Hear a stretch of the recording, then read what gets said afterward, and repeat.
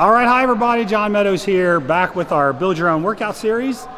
Today we're doing biceps, and I would say probably about 6-7 years ago, I started getting all the cracking and popping in my elbows. No pain, but a little wear and tear, so I take my time warming up.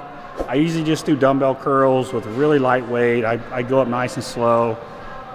It probably takes my elbows longer to warm up than any other body part I have. But anyway, so you're probably familiar now with the 4-phase approach that I use.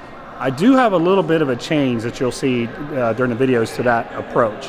It is a little bit different for bis and also for tris, but especially for bis. So stay tuned, you'll see how it differs a little bit for bicep training. And again, this would just be for training your biceps. We're actually doing another video for triceps.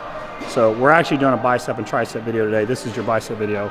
If we were going to do about bis with back, then we would have further changes, like if it was a pull workout, and that's coming soon. That'll be in another probably week or two. So biceps, lots of warm-ups, get the popping and cracking out of there. Use an exercise that you really feel, good squeezes, and then we'll get started. So you could warm up with dumbbells or barbells. It doesn't really matter. All that matters is that you feel them squeezing, the blood going in there, and everything getting warmed up. So, but I would typically on a warm-up, it's just going to be a dumbbell curl or a barbell curl. It's one of those two. It's really basic. There's no need really to do anything fancy to start. Again, I take my time. I curl 10s, 15s, 20s, 25s, really just trying to get everything warmed up really well.